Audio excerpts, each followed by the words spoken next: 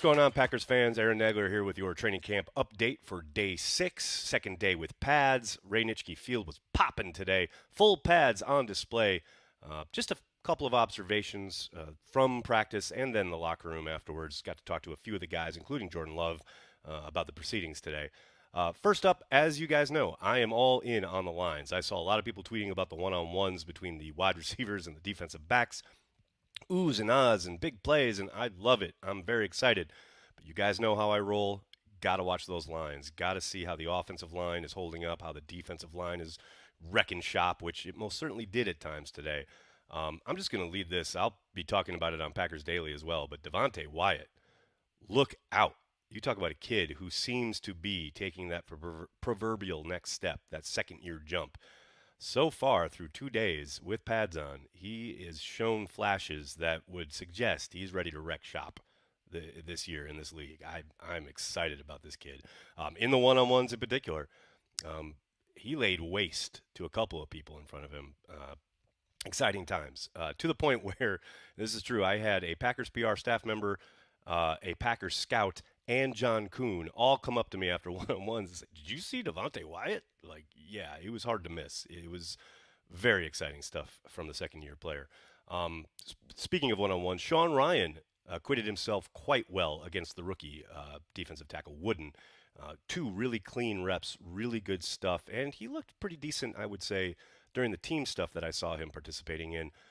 Really would be something if they could get something out of him. Only add to that depth along the offensive line, clearly vying for a spot not only on the depth chart, but try and back up some of that stuff along the interior. Like I said, really clean stuff in one-on-ones today. Josh Nijman was in at right tackle to start the proceedings with the team stuff. And in one-on-ones, he locked down Lucas Van Ness, although I will say Van Ness had a really impressive bull rush on the second rep. That's one of those where, you know, Josh had done his job as far as staying in front of his man, but the bull rush by Van Ness was truly impressive, and definitely if there had been a pocket and a quarterback back there, the quarterback would have felt that and probably would have had to move off his spot, say if it was a third down or whatever. We got to see some kicking again today, and whoo, baby, not ready to panic yet, but Carlson did miss his first kick of the day, which caused a lot of side eyes on the sideline, and then proceeded to make his next 2, and then he had another session a little bit later where he went 2 for 3 again, so he missed 2 of his kicks today.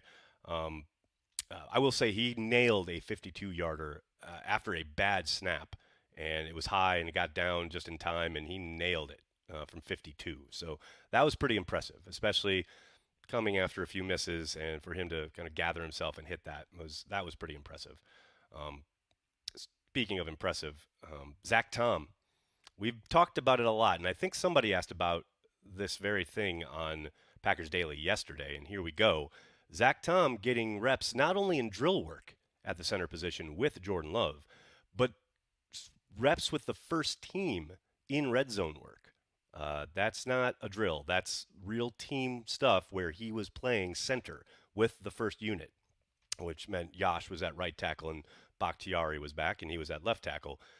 Zach Tom finally getting a chance, and hopefully, you know, making a little noise there and pushing Josh Myers, because I'm telling you, people, like you guys know, if you've watched this channel for any length of time, I really like the idea of Zach playing center. I think that's his best position, and it looks like they're going to try and give him a real look there. He seemed to acquit himself quite well today. Hopefully we'll see more of that as time goes on. Speaking of red zone, Love had what I think was kind of the play of his day in the red zone work, where he got a little bit off schedule. I asked him about it actually in the locker room, and he said, yeah, it was a bit off schedule, but it was still within the structure of the play. Came backside to Luke Musgrave, who had done a really good job of kind of floating into space in the end zone behind what looked like a zone from the defense, and Jordan lofted it, and it just, he said that Quay Walker got a fingertip on it. I wasn't so sure. I didn't see that live, but you know, Musgrave did a good job of concentrating and pulled it in for a touchdown. But it was a beautiful play, like off schedule, that kind of thing where, and Jordan mentioned this, like lots of times when you get down there, red zone, things are constricted, things happen, bang, bang. A lot of times the way it's designed doesn't quite happen, and you have to make something off schedule, and that kind of happened today, and it was really, really promising to see from Jordan as far as not getting flustered, knowing where people are going to be, and being able to find someone for a score. Um, uh, I'm just a football nerd, as you guys know, so I was very excited to see a I formation featuring a fullback, not a tight end, not a move guy, an actual fullback. That's right. Henry Pearson lined up as the up back, the fullback in an I formation at one point. I was very giddy, and then it was a play action pass, so they didn't even really utilize him. He kind of did that thing where they go through the hole on the play action and then drift out to the flat, and he wasn't thrown to, of course, and that was it. But they're installing stuff, so it's good to know that's in their package. It's good to know that the fullback is still alive and breathing here in Green Bay, Wisconsin. I was very excited about it. Talking about excitement, A.J. Dillon. We talked about him yesterday, putting the ball on the ground. Clearly, I got to think he's trying to take out his frustrations a little bit here.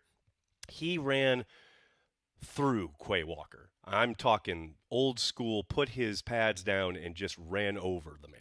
And I kind of joked with AJ in the locker room. I'm like, what happened to taking care of your teammates? As they always talk about when the pads come on, got to make sure you're not going full bore. But man, Quay Walker got the worst of it, and AJ absolutely demolished him. It was a great rep for the running back, no question about it. It was a lot of fun to see.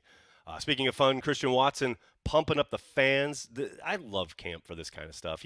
They're doing drill work. They're setting up for a drill down on the end of the Ray Nitschke Field, where by the Resch Center.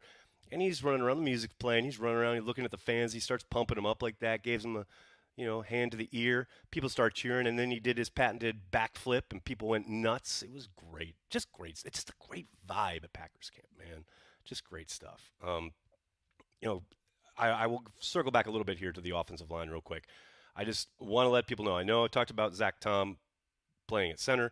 He was still rotating in at tackle throughout the proceedings today, and that battle between him and Yash at right tackle is not over by any stretch of the imagination. Yash was the starter there today. I suspect on Thursday when they're back out there, we'll probably see Zach out there again. So don't think that this means that they've pulled him from that, because that is ongoing. Couple of things to note on the injury front. Josiah DeGuara and David Bakhtiari both dropped out of practice today. No indication that either one of those are serious or long-term or what have you, but we'll probably, hopefully, get more information. Maybe not tomorrow, but by Thursday morning when we talk to Matt next. With Bakhtiari, it definitely looked like something related to his arm or his elbow or something, so I wouldn't have too much concern there. We've seen him go bionic before with sleeves and all sorts of contraptions. The good thing is it wasn't his knee. It wasn't his leg, because I know the moment that happened, my Twitter just kind of exploded with questions about that. So no worries. It's not his leg and it's not his knee. Finally, love to see it. I love that Matt got asked about the new tradition, so to speak, here at Packers camp, where they have the competitive period at the end of practice, and then whoever loses has to do whatever's agreed upon before, which today was up downs. Got 10 up downs from the offense because they lost again. And I understand people in my mentions and in the comment sections talking about the offense and worrying about them in 2 minutes because they have not been very successful. They had another brutal day today against the Ones, and I can't be surprised by any of this. I think the defense reading and reacting early in camp, offense is so young across the skill positions. Jordan Love, first-year starter, trying to make it happen.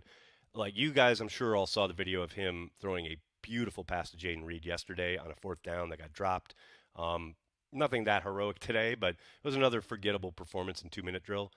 But the work in red zone is good. The work between the 20s is good.